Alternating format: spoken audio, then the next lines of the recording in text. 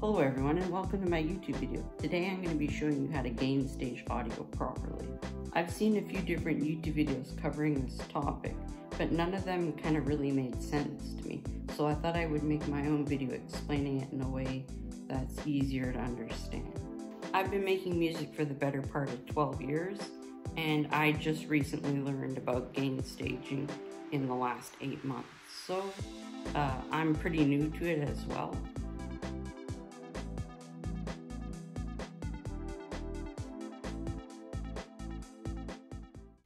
Okay, so I have a blank project open in Logic, and I'm going to go to an Apple loop. Let's use Vision and Verse, and I'm just gonna find a piano. Okay, so that's the piano loop that we're gonna use.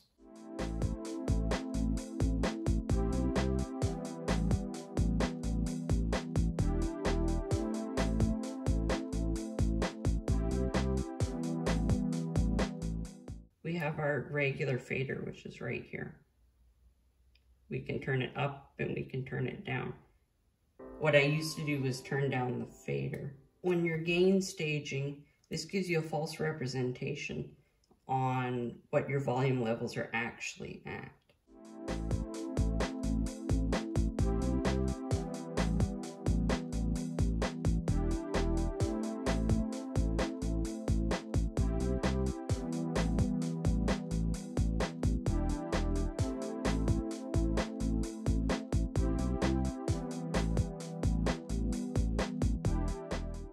So I'm going to show you a little trick to give you a better representation of what your audio levels are actually at before the fader. So we're going to right click up here and click Customize Control Bar and Display. And then we want to select Pre-Fader Metering. Make sure that that's selected. So normally we would just turn it down like this. And we think, oh, that's good, it's fine now. But it's actually not, because if you turn the pre-fader on, this is before it goes through all the plugins and the sampler and all that. You'll notice that our volume is a lot hotter than we think. So how do we correct that? One way that's really easy to do if it's a MIDI instrument is go to your instrument, click on it, and just turn the volume down. Always make sure that your post fader is at 0. Always make sure it's at 0, because then it gives you a false representation of what the audio levels are if it's not at 0. That's how you gain stage a VST.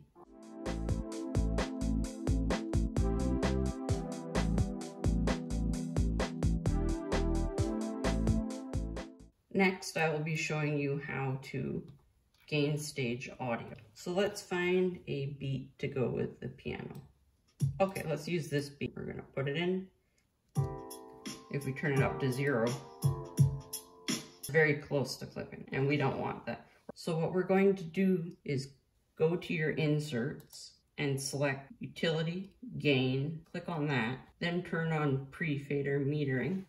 We want that to be quieter, so we're going to pull this down until we get to the level that we want. Remember, always aim for -12 or lower. So now we're going to take the value right here, and we're going to take -8.2 decibels off. So we go -8.2. Make sure you hit negative, because you'll get really loud music if you don't.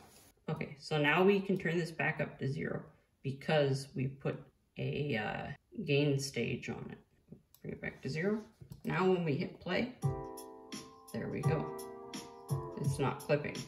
Turn on your pre-fader metering, and you can see we have a healthy volume level now.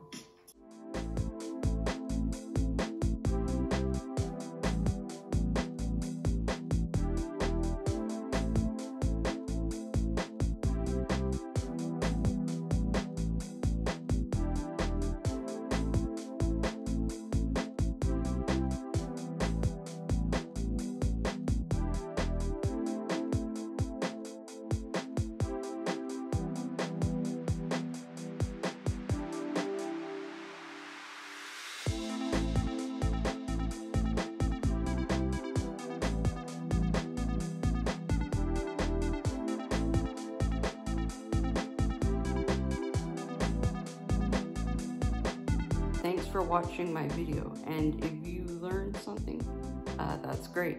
If you have any comments or questions, please let me know in the comment section below. And if there's any other topics that you would like me to cover, also let me know in the comment section below. I enjoy doing these videos. If you like my tutorials, you should also check out my music on my channel.